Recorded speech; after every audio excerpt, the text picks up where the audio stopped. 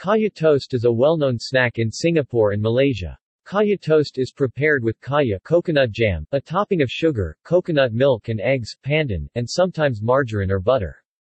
Kaya is generally served on toast, and also sometimes on crackers. It is considered a breakfast staple, and remains popular in Singapore.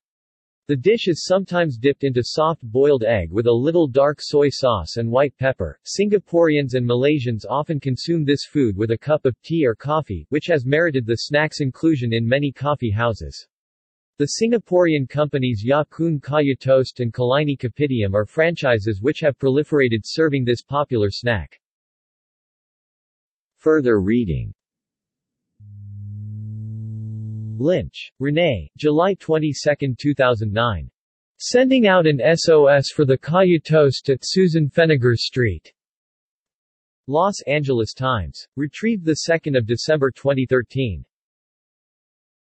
References. External links.